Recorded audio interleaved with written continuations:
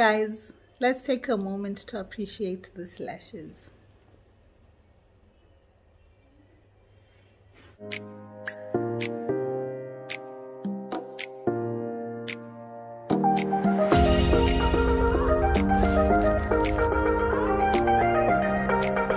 Hey guys, so today's video I will actually be telling you guys how I manage being a mom to 3 kids, running my business and looking this good, and yeah, basically taking care of myself.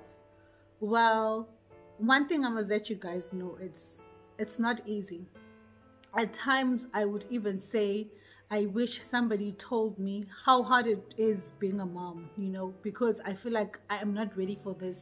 I feel like I'm still a child myself who needs to be mothered. You are raising little children whom you want to have a bright future at the end of the day, so you have to teach them respect, you have to teach them good manners, you have to teach them about life. Good thing for me, I didn't grow up with a silver spoon in my mouth, so I am able to actually preach to them the way that I grew up. I try to teach them the value of life. I try to teach them what to do to end up having a beautiful life like the one that we have. So all of those things are things that go into raising them. It's not only about bathing them, buying them nice clothes and take cute pictures of them and that's it. No, there's a lot of things that go into these things, and I also keep in mind the type of people that I do not like the way they were raised, or I do not like their behavior and stuff.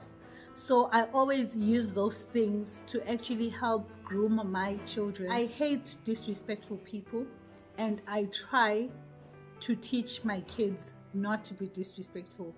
I try to teach them how to be respectful. But sometimes I feel as if they behave as if they're not taught about these things. But I told myself that, you know what, even I, for one, when my mom used to tell me about stuff, I never used to really listen to her. But now those things keep coming back, so I believe and I hope things will happen the same way with them, that they will recall my words in future, even if right now when I talk to them it seems as if those are the few things that you need to teach children. And also you have to teach children about God, about going to church, the right things that God wants us to do and the bad things that God doesn't want. I must say also, being a Seventh-day, marrying into the Seventh-day Adventist church taught me a lot, because we actually have a study Bible, so I'm able to then implement those things on my children, teach them about them. Also have to teach them how to work hard for things. Don't just be giving them stuff, and you have to teach them to do those things, how to talk to old people. It's a lot, guys. It's a lot and it's hard, but I am doing it. The thing that I can advise you guys to do is pray. God didn't give us all these blessings to be a burden to us. He gave me these children because he knew that I can be able to raise them. There's also school. You need to help them with schoolwork. You need to give them time, listen to them, you need to bond with them, and you need to also say words of affirmation to them. Keeping up with the physical beauty, for me, it's not that hard, because I'm always been a person who likes to look after themselves and stuff. Although I did notice change when I started having my first child.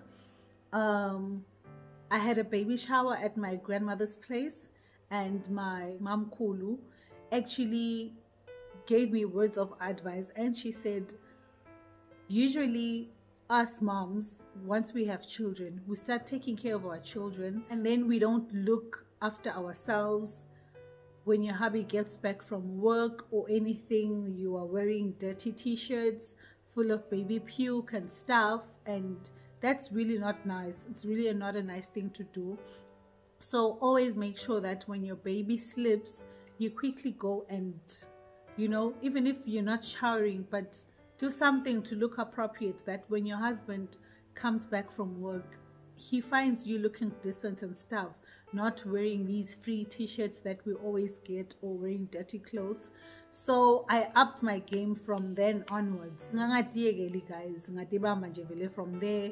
So I always try to do so even now, and I feel like that's what actually pushed me into doing more of this. And having my second child and my third child, it didn't really stop me from doing that. I think having insomnia works well for me, because what happened is, during the day I will talk of the present because this is the situation that we are in. During the day I wake up early at 7:30 and help my son with his Zoom classes. When he's on breaks, I check on my daughter to also help or see if she's listening, or like to check on what's going on and stuff, or play with the little one. And then during lunchtime, when my son has his lunch hour break, I actually go and take a shower, make up the bed and everything, because by then my husband is gone to work. And after that, I continue to help my son. When he's done with school, we do his homework and stuff, and then once we finish, I get to rest a little before I cook. And then after that, because I've spent time with them and I was with them, I would like lay low a little bit. All days are different. Sometimes I just want to rest, like probably catch up on some sleep, or if maybe my phone has been buzzing the whole day with messages from fashion things, I will then have time to actually check on those messages and do a bit of work. Or sometimes I feel like just watching something on the TV. But what I'm trying to say here is, every day I make time for myself and for the things that I want. It's not every day where I get to do business, watch TV and rest. It's either I'm working or resting. And if I don't want to rest, maybe that's when I will like lay in bed and catch up on Netflix. So that's how I manage my time. From 8 o'clock, when they sleep at times, that's when I'm able to focus fully on myself. And if I don't have enough time, I find myself sleeping late because I was trying to dedicate that time to me, you know. A day doesn't pass without me giving myself time, you know. And I believe if I didn't have insomnia and slept early, let's say maybe I slept at 9 p.m. like some of you guys did, or 8 p.m., I would always feel like I'm cheating myself because I didn't manage to do things that make me happy. So that's how I balance my work. Always give yourself time, even if it's an hour, you know, even if it's 30 minutes. Give yourself that time to actually catch up on something. After the kids sleep at 8 p.m., I usually read my devotion books and do study Bible with my husband and enjoy watching TV together. We watch the news or anything. That's the only time I watch the news. So that's how I actually live my life, and I hope it makes sense to you and it will help you also to manage your time. But nje guys, in order to feel sane, in nice time, and then on weekends where there's no cooking for me to do and no kids to look after because they don't have classes, I actually go to the mall for a little bit of retail therapy. Retail therapy makes me happy and keeps me sane. So that is how I do things.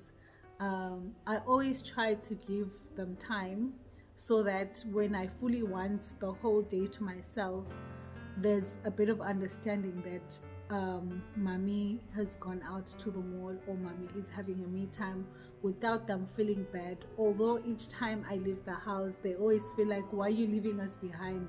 We should be coming with you. No, mommy, don't go, don't go. But that's basically how I do things. And actually, once in a while, my husband will actually let me and one of my close friends to actually have a good time, you know, because he feels that I need it more than anything, because of the effort that I put into raising our kids, you know, because he knows how it can be tiring and hectic.